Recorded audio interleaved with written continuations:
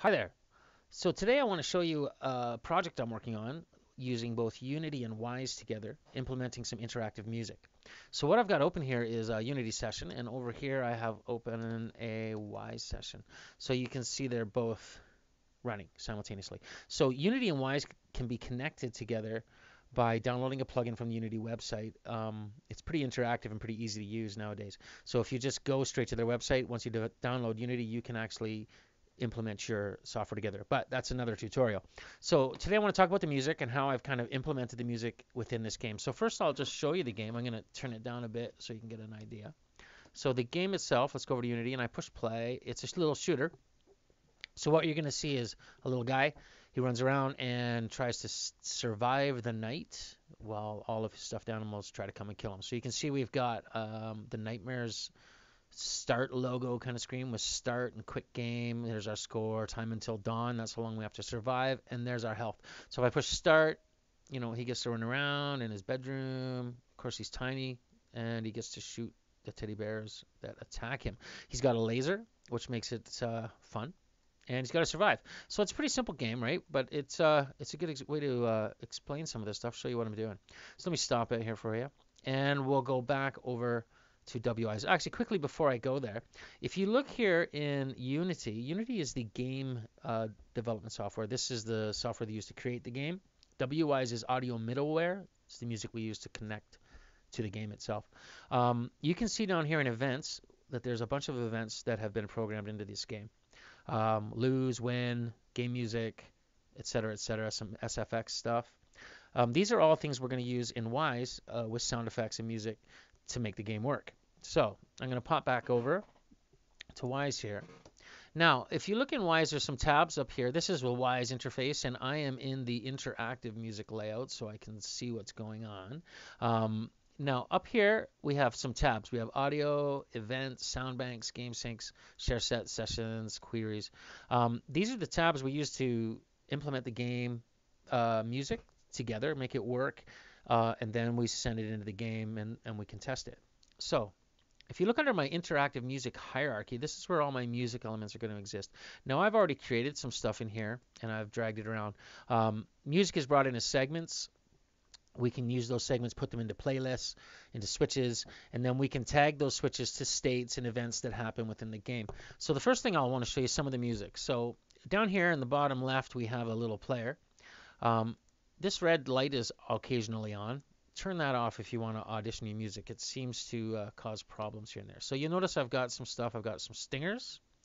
So I can hopefully test that. Let me just see here, reset this. Let's go to stinger. So here's one of my stingers, right? And then over here, I've written a few of these, simply because they're just handy to have. They work. They're the same kind of instrumentation that's in the music, right? I can, here's the second one, and I can put them and use them in different ways. That's kind of a neat one. I like that one. Anyway, so that's some stingers. Now, if we go into in here, these are some loops I've created. These are different playlists. Now I'll get a little bit more into this. But you can see that this is all part of one kind of big song. I've chunked it up into little bits, and I've made it so it can switch because I need it to be able to switch based on player interaction. So unlike music that I would write for film or television, this music is going to change based on what a player decides to do. So I want to make sure that the music can do that seamlessly as effectively as possible. And Wwise is a great program for doing just that. So let's take a quick look here, a little bit shorter view. So I've brought my music into here and I've created some things. Now all of these things are different elements that I can create in my default work unit. So there's switch playlists, music segments. Any music I bring in is going to be brought in as a music segment. That's kind of like your track. We have music playlists, which are just like any playlist like you would have on iTunes where I could switch tunes as I go. And a switch container. Now this is what we're going to use to make things happen in the game. So if I go into here, I've already created some switch containers. Here's one, the new music switch container. When I open this as a little plugin, you'll see I have two little things I've created, gameplay music and menu music. So if I open up the menu music file, you're going to see some stuff. If I click on it, sorry. In the menu music, we've got a loop and we've got menu music. If I go up into the gameplay music, we've got dusk, early evening, and midnight. So my thinking there is that he's got to survive the night. So I've created 3 different times of the night for him to try to survive: dusk, early evening, into midnight. So if we go over here to our little tab game syncs, we're going to see some stuff called switches, states, game parameters, and triggers. Now I've created some states. So if we go into my states, we have an enemy state, a game state, and a level state. If I go into my level state, I've created these, and you can do that by right-clicking and create some states. Dusk, early evening, and midnight, which, as you've probably noticed, are named exactly the same as those playlists. So I have, back over here in the audio tab, under that gameplay music tab, you'll notice that in my gameplay switch container, I've added a path to the time of day: dusk, early evening, and midnight. And I've taken these tracks, these music segments, and I've put them on each of these. So dusk has gone to dusk, early evening has gone to early evening, and midnight has gone to midnight. So looking inside of dusk, I have all these loops, and I've organized them in here. They don't appear in here. I actually brought these loops in to this playlist, and I've set them to go by step. I did that intentionally. You can set them to be random, so it gives it some variation and some kind of randomness to the music. I want my music to enter certain ways because I think it blends a bit better. So I've done this by step. I've organized these in specific ways. You can let's take a quick listen to Dusk. So I hope you can hear that. So it's kind of chill. It's tense though. So that's Dusk. And then my second state it's going to go into is going to be early evening. A little more intense, right? And then at the worst, at the end of the night, as morning is approaching, we're going to go into midnight. Creepy, kind of arpeggiated synthesizer. Okay, and your music can be whatever you want it to be. So for this one, I've chosen those 3 playlists. I've set up my loops in specific ways. Now, I kind of look at these things as folders. I keep my music tracks in here, but they're not like over here on the left where I'm circling with my mouse. I can drag music into here and create segments. But they're not actually in the playlist. They're not in the playlist till I bring them over here. So you'll notice in this playlist, for example, that I have 4 loops. I actually have 6 in here. Simply, I wanted to organize them a certain way. I didn't like the way some of them are moving, so I set it up in specific ways so I think it works a bit better. So that's our playlist, and they're tied to those states. Now, over here in my Events tab, I've done some things. So if I go over to my menu music, MX menu music, and I click on that, double click on it, it shows me some stuff here that I've programmed. So the first thing I wanted to do when the menu music starts is stop everything else, set a state, which is menu. And as I mentioned over here in the states tab, I created the level state. I also created a game state, and looking within game state, you're going to see lose, win, menu, and win. So menu over here is where, let's get back to menu music, is over here. I've set game state menu, and I've set, the parameter of my health that's kind of irrelevant, but I'm going to play my new music switch container, right? And in this new music switch container, I've set up my menu music. So when I start the game, that's what I should hear in my new music switch container, which is over here. Let's quickly go back and look in, and here I have my menu music, right? Loop 1 and menu music. So I have these in here, but if you look over here in my playlist, only the menu music. This was a loop I was testing. I didn't like it, so I kept the menu music. The menu music, you can hear it here. It sounds like this. Okay, so that works within the game now. So when I put this into the game, that menu music should play when that menu screen loads. Now, when it enters the game, I want it to switch into that dusk mode right away. So if you go into my little music switches, now you notice I said I wanted to switch. I use my switches, and over here in my gameplay music, now in this new music switch container, now we're not worrying about menu music anymore. I've got my dusk, my early evening, and my midnight. So if I go into gameplay music, I'm going to call that next. So when I go into my events, you're going to see there's an event called game music. So that's going to call the game music. So when that happens, I'm going to set a player state, which is gameplay. We're going to start playing the game. And I'm going to set a switch to go to dusk right there. And I've selected that down here, dusk. So now, if I've done it right, then dusk should play right away. Now, with that, though, maybe it's not going to transition so well. I wrote a little transition that that blends those two together kind of nice. And you can hear that here. It's called menu transition. So I wrote this specific little short piece of music. You can see it here. I put a fade in it. You could have some wave control, some audio editing controls. This menu transition, listen, is going to transition me into the dusk playlist, which starts like this. See, they mesh rather nicely, and I've set them up in ways so that they mix nicely, and I'll show you where that is. So on my gameplay music over here, you'll notice I'll have some more tabs. Look at all this: source settings, effects, blah blah blah. Over here we have one called transitions, and I've set up a transition that is going to exit the queue. It has a quick little fade out that I've set up here in the bottom, time and offset, and it's gonna. And I'm not worried about the fade in because the other one just starts on that kind of boom. So I want it to hit. So I've set it up now. So when the menu leaves, the transition is going to play, and then the dusk music is going to play right after that.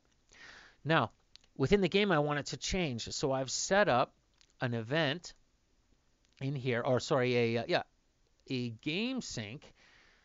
I created a work unit, a switch called the time of day, right? So not a state, but a switch, a little differently. And I've called that dusk, early evening, and midnight as well. So this is going to work a little bit differently than the states are. The switch is going to switch something when I call that. So if I go into that overhead switch, this nice little graph comes in, and I've actually assigned right here, game parameters, the time remaining percentage, which has been programmed in as a game parameter down here as a work unit, right? So I'm calling that, and then starting over here, for the first, from 100 percentile down to 70 percentile, I want it to play the dusk music. From 70 percentile down to 30, let's actually change that up a bit because it's a bit of a longer playlist. Let's take that up to 35. It's going to play early evening, and then it's going to play midnight way out. Actually, maybe let's leave it there. So now, if I've done it right, then as the game timer runs out, these states are going to switch to these different music playlists that I've set up. I know I'm going pretty fast, but I have to get this out. So, last thing to keep in mind, when we win the game or lose the game, we want a little sound as well, right? You won, hooray, you lost, oh. So if I go over here into my events again, and I go over to my game win event, I've got some things here, and I'm calling. So I'm stopping everything when the game is over, and I'm going to play Stinger A. Well, Stinger A is a stinger I wrote. It's over here, and it sounds like this. So if you win the game, you should hear, right? And likewise, I've done the same thing with lose. And if you lose, I believe, let me double check. We'll go over to the events. We'll go to game lose. And we're playing Stinger C. So let's go over here and let's go to Stinger C. And push play. So if you lost, you're going to hear that. Now, that's how far I am. I have a couple more things I want to try to implement, but I think that's a pretty decent overview of where we're at so far of how to get some things working within your game. So let's test it. So, the first thing I should say, so now I've written all this music. I've got it all in here. There's other things we can do. There's different views we can mix in here. There's mixer views. There's, designer views when you're working with creating states and events and things like that.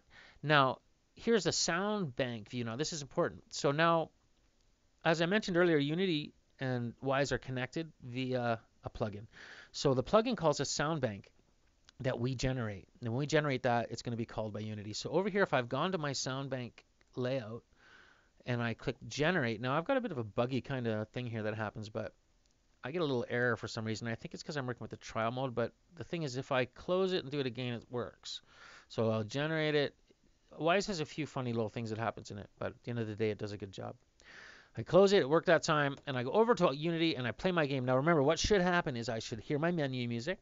When I click play game, we should hear that little stinger, and dusk should start. As I play the game, it should transition into my early evening playlist, all those loops. It should transition into my midnight playlist with those loops. And then if I either win or lose, I should hear a stinger. Let's try to, let's win. Actually, no, maybe, let's win. So now as I said, there's a few more things I want to do to make this sound a little bit more interactive, and there's a lot of possibilities of things you can do. I'm going to try to bring in a percussive element when the enemies come in, and maybe we'll do that with a different tutorial. But let's take a look. So now we know what's supposed to happen. So game's going to play. It should be calling my sound bank. Okay, so there we go. There's my menu music, and it sounds pretty cool. It's working. Now remember that transition should play when I click start, and I should hear my level music, Dusk, and it should be pretty seamless. So start. That was pretty good. Now here I am. I'm surviving my bedroom, and my Dusk music is playing. Now I've got a gun, and I've got sound effects too. These have been written by a guy who made the game, which is wonderful, or made some music for the game. So I don't have to do that. I could change these if I want, though. It's the same thing in the event. So I'm going to shoot this little dudes. Try to stay alive. Now, remember we said 70%? So pretty quick here, we should switch to the early evening playlist. Here it comes, I think. Not yet. We're still in dusk. Soon, though. See, that's a big monster. I got to run away from these dudes. Ah! It's a fun game.